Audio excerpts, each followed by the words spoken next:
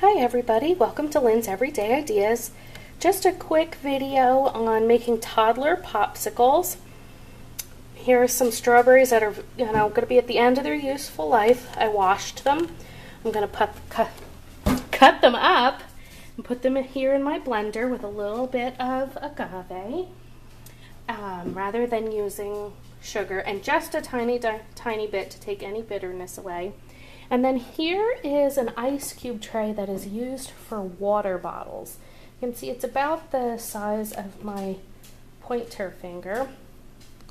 And I got wide popsicle sticks at Hobby Lobby, and they actually fit perfectly down in those holes. And they stand up very nice when they're full. And then I have small homemade popsicles so that when he wants one, I don't feel so bad about him having one, since it's all natural and homemade, all those good things, real fruit. So I'll come back and show you when I'm ready to put them in the freezer. Okay, here they are, ready to go in the freezer.